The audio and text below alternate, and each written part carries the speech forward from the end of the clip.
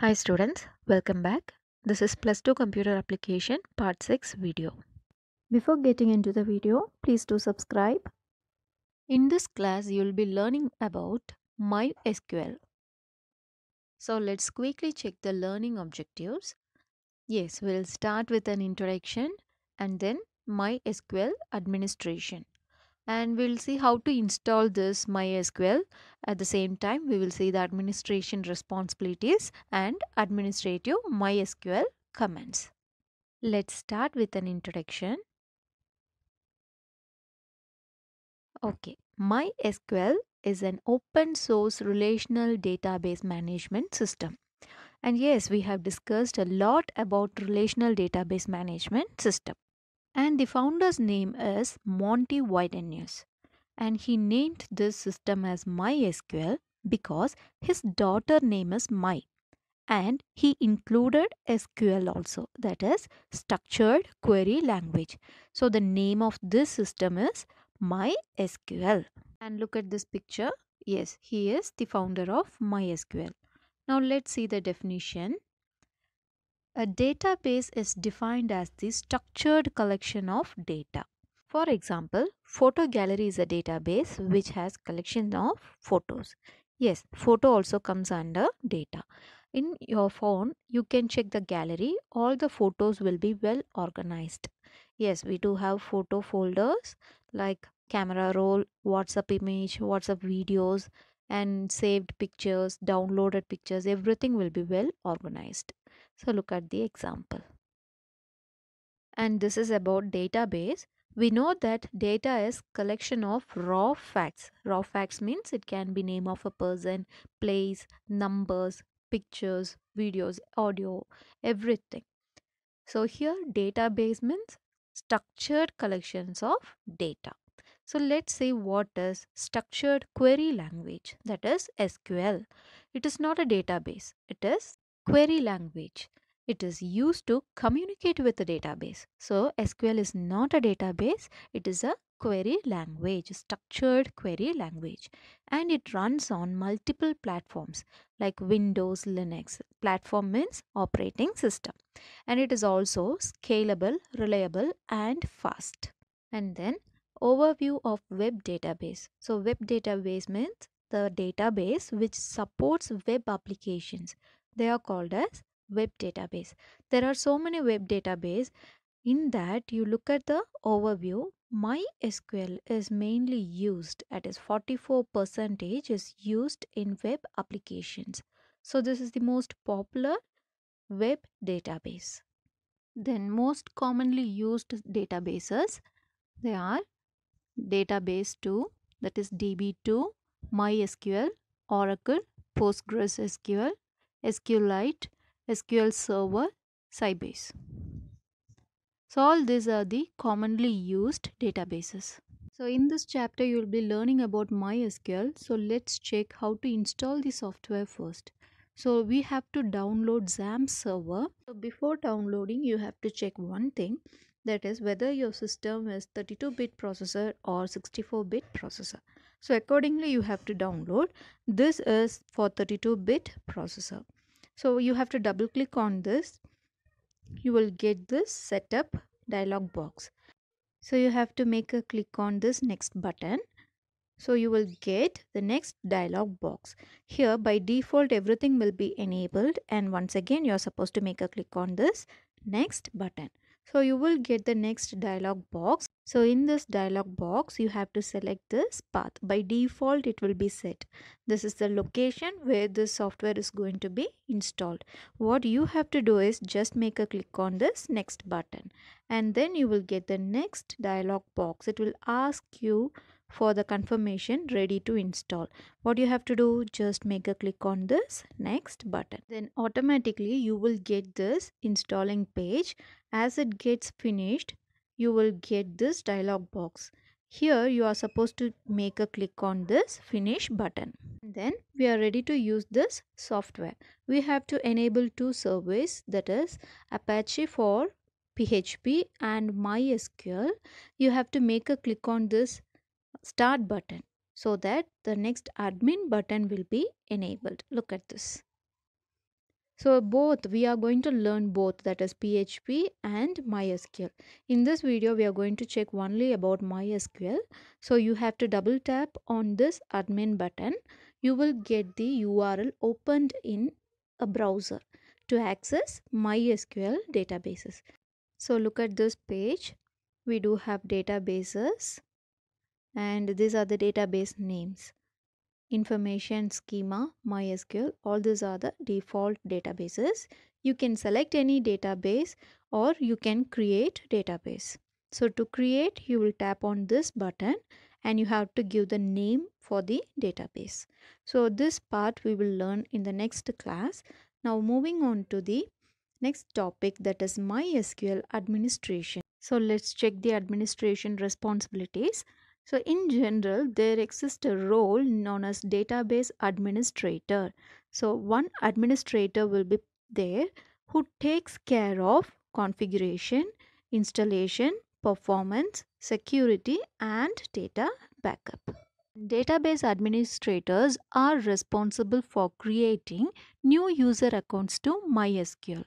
So database is used to create tables and to maintain all the data. But here at the very beginning we have to create the user account and password for new users. That details is also maintained in the MySQL databases. So by default there is a table named user. So this user table holds the details of new user and existing user, their name and the password, and also the privileges provided to them. And finally, after creating user account, that is username and password, the new user will be provided with various rights, that is they can insert data, select the data, or they can update the data. All the features will be available for the new users. And now let us check the privileges provided by MySQL to all the users. So first one is select privilege. If it is yes, then the user can select a row from the database tables. And insert privilege. So if it is yes, user can insert row. Insert row means one person's detail they can add in the table. Update privilege. So user can update the row, that is existing row. Any changes if they want to make, they can do it. Delete privilege. If it is yes, they can delete a row. And create privilege. If it is yes, then the user can create new tables. And finally, alter privilege. So if it is yes, user can make any changes to the database structure. Database structure in the sense, for example, let us take a table. If a table is holding only 4 columns, you can increase the number of columns or you can decrease the number of column, and also you can change the data type for every single columns. That is called as alter privilege. So look at this table. This is user table. So I already told you, for every new user, those who are willing to access this MySQL, they have to get username and password. So this is username and the password. This will be provided, and all the privileges they will set yes or they can set it as no. This is the work of database administrator. So they have to insert all the users detail like this. So moving on to the next topic, that is administrative MySQL commands. So first of all, you have to enable this command, that is MySQL application. You have to double tap. So you will get this MySQL window. So this is the command prompt. Here we are going to type the commands.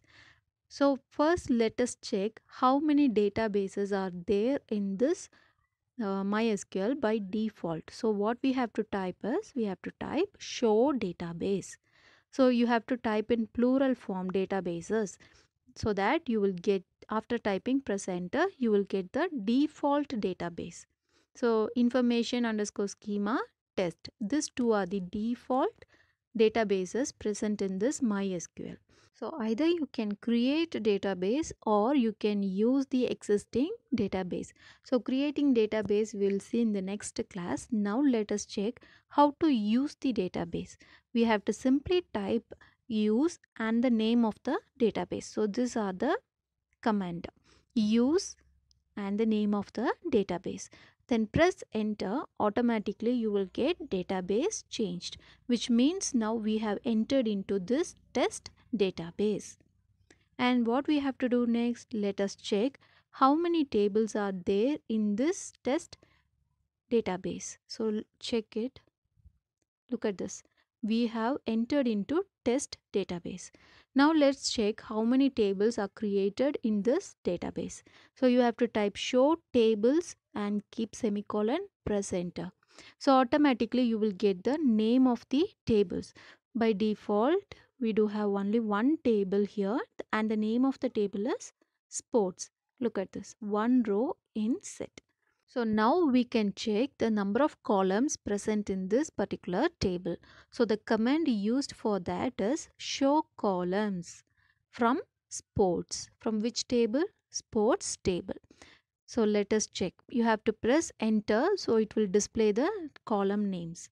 So look at this. These are the field names: team ID, team name, team size and team rank. So totally 4 columns are there in this particular table, that is sports table. So let us clear the page. Now let us check how many rows are present in this particular table, that is sports table. For that we have to use the command select. Select command is used to select the rows from the table. So you have to give the command as select star from sports. So table name you should write here. Press enter, it will display the table.